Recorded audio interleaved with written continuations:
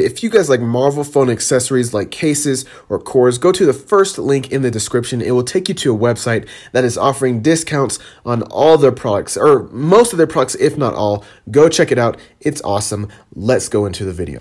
What is up, guys? Welcome back to my channel. So I have some really great news. So apparently Tom Holland's Spider-Man is going to be back in the MCU. Sony and Marvel have finally worked out some deal that will allow this character to be in the MCU. So in this video, I just kind of want to talk about what this deal will entail and what this deal is about. So let's just get right into it.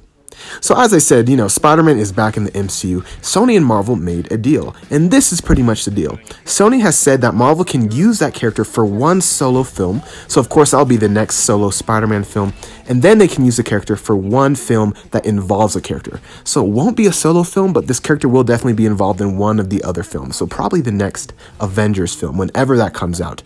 And also part of the deal is that Sony will actually be able to use that character in their Sony Marvel universe.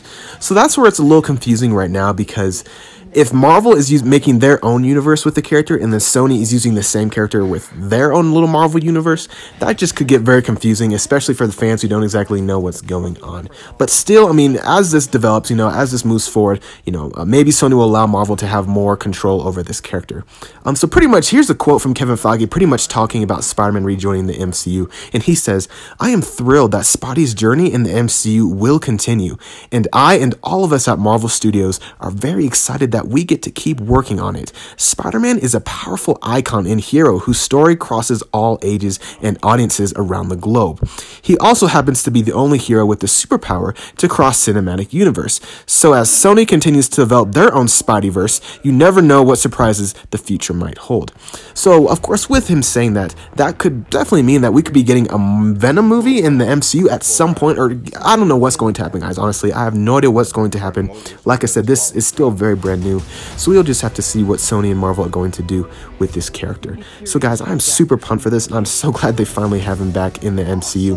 The next Spider-Man movie will be released on July 16th, 2021. So that will be Spider-Man 3. So we still have a ways for that to go.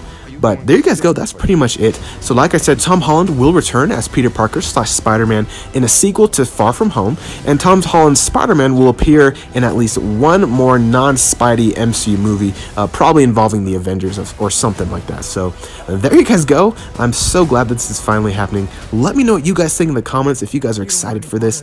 Don't forget to like, subscribe, and you guys have an amazing day.